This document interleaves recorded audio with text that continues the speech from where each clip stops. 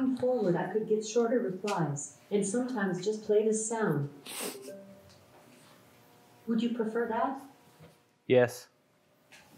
All right. I've turned on brief mode, where I talk less. You can always turn it off in the Alexa app. Yes, thanks. Okay, thank you.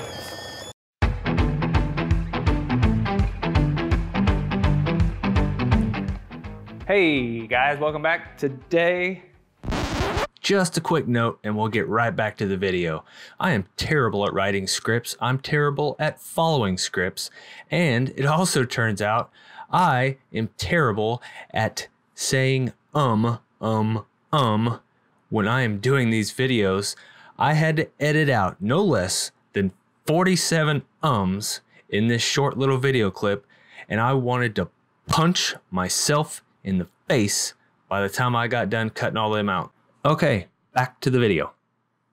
We are doing a little bit of a different video. I'm doing kind of a look back at a couple of past projects because I get questions all the time about these projects and how they're holding up, or if I've changed anything, and especially the Shop Vac Cart, I guess we should call it. I want to give you guys some information on that because it's great in some ways and then it's really bad in others. So we'll get to that after we do our workbench video here. But real quick, both of these projects one of them's about a year old, and I think another one's about maybe a little over a year old. I did them around the same time. This workbench has been, it's been fantastic. It really has. It's done exactly how I wanted. And I stated in the video, I know not everybody has access to these extruded aluminum pieces, but if you do, this really is a great option for a workbench. I've only made just a few changes. I've wanted to make more than I really did, or that I have so far, but I haven't had a chance to make those changes.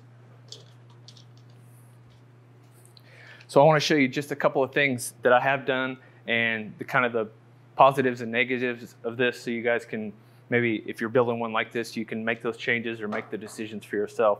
So first, the positives.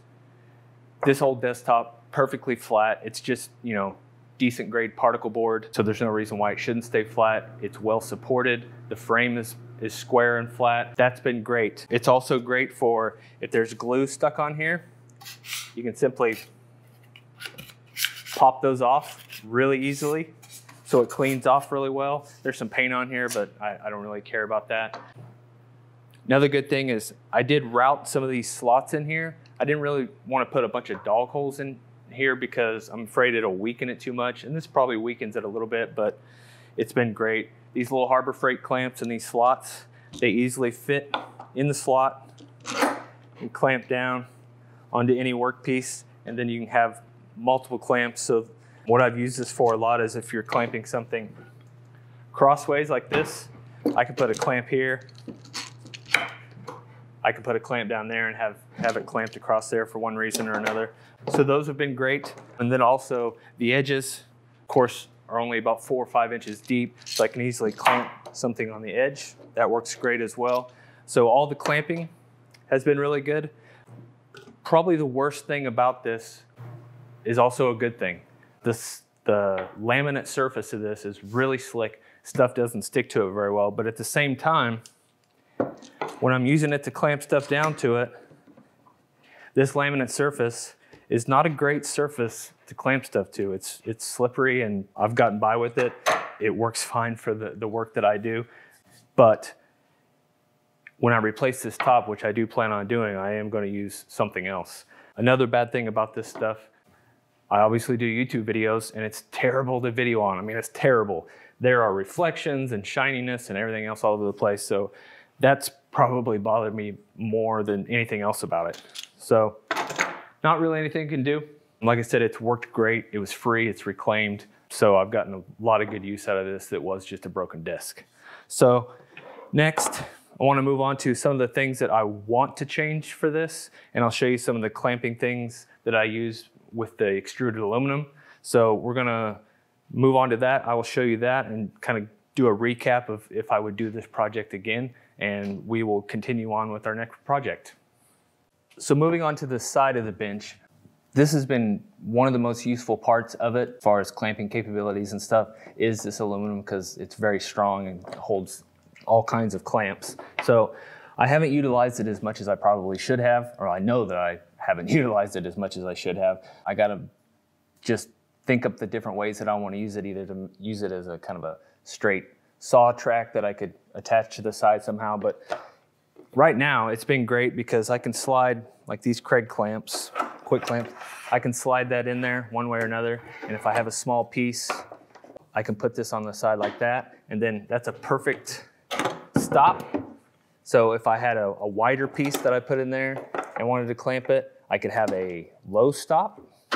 So if I wanted that as a planing stop, of course I wouldn't put that in the middle of the bench because that would be kind of dumb as a planing stop, but I could put it down here as a planing stop, put that board up against there. It's super sturdy. I can move this board around however I need to, and then it's easily changeable to any way that I want. And then of course, even if I have a much larger board, put this clamp in here and clamp it on there. So it's not, of course, nearly as sturdy as what a vise would be, but for what I use it for, it's worked great. I've even used like these Rockler clamps. They have a carriage bolt on them. They easily slide in there, and again, I can clamp a small board in there, or what I've done more of really is just kind of a stop. I just use the clamp itself, tighten that down on there, and again, I have a stop that I can push work up against. I could put 2 of them on there and have it worked up against like that. Quickly changeable, loosen it, and it's out of the way. So that's been a really great use too. So this, in conjunction with these slots, has really been a great addition. The base, I really wouldn't change anything about the base, except I am gonna add some storage underneath it, which there's 1,000 videos on how to make under your bench storage, but basically I just want to have some drawers, easy access to clamps, small clamps and stuff, because that's what I use this for as an assembly table. So let's move over to the Shop Vac cart and see what we can find out about that. All right, the next project we're going to go over is the Shop Vac cart. This project was brought on just because I had this idea in my head that I had this baffling that I could put into a box to contain my shop vac and it'd be a lot quieter. Well, it turns out it was a lot quieter. It worked fantastic. It actually almost made the shop vac completely silent. It worked better than I even could have hoped. But, big but, caution if you're going to build this project. This design, and I didn't put out any plans or anything, so nobody's going to be able to probably copy it exactly, but this design will eat shop vacs. Yeah, it will eat them. Why do I know that? This was the original shop vac that was in the video. Guess what? I burned it up. The reason I burned it up is because this thing was so well at masking sound, well, it was also really well at containing heat. The baffling, because I did not have it hooked up directly to the exhaust. I had the exhaust just blowing out. And turns out, you can see there's some black there on my foam. Turns out that didn't work so hot. Well, actually it did work real hot. The air wasn't able to escape out this exhaust very well, and I was using it one day. Honestly, I was using it longer than I probably needed to. I had it on for about 15 minutes or so. Seen a puff of black smoke, and I didn't have any more suction. So this cart, like I said, sound protection, sound deadening and all that has worked great, even though I had to buy a new shop vac. But now I haven't really taken a chance to modify this the way that I need to. So it's terrible, but honestly, when I use it, I just leave the door open. So it's completely useless. The switch and stuff to turn it on is really handy because one of these plugs I have wired to the switch, and then the other plugs are hot all the time, and then have a long extension cord wired into it. But again, would I build this one again? No, I wouldn't. Turns out in my shop I have a lot of mats, anti-fatigue mats and stuff down, and even though I have casters on here rolling around, it's kind of big and bulky, and it's a pain in the ass. It really is. I don't move this thing more than 2 or 3 feet at a time. I leave it off to the side. I have enough hoses that I string them wherever I need it to go, leave the door open, and let it run.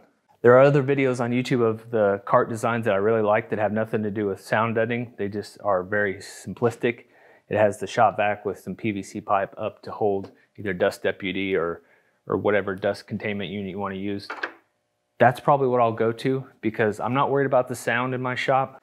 I wear isotunes, earplugs most of the time and listen to podcasts and whatnot. So I don't really care if it's loud, and I want it to be light and easy to move. So my mind has changed. I just haven't taken the time to change this. But if you had a big shop and you didn't care about moving this around too easily, I think this would be a great thing to build and to have for the sound deadening. I think really all you would need to do is make sure that the exhaust of the Shop Vac is routed directly to the exhaust port, and then maybe have another vent to let fresh air in. I think if you had that, it would work still moderately well as sound deadening, but also wouldn't burn up your Shop Vacs, which is of course a major plus. Overall, it was a great experiment. I get questions all the time on this thing about did it overheat, or whatever happened to this project, blah, blah, blah. And here it is, clean it up or anything. This is exactly what it looks like. I use it every day. But again, just with the door open. But if you're gonna build one of these, honestly, if you're gonna do the complete sound deadening, just do a little bit of research. And I can tell you from experience that if you seal it up almost completely, it'll burn up your Shop Vac, and it'll do it in a hurry. So that's really it about the Shop Vac cart, guys. I do appreciate you watching. I do have a lot of big builds coming up, so stay tuned and click on the old notifications if you want to see those. Thanks a lot for watching today, and we'll see you in the next video.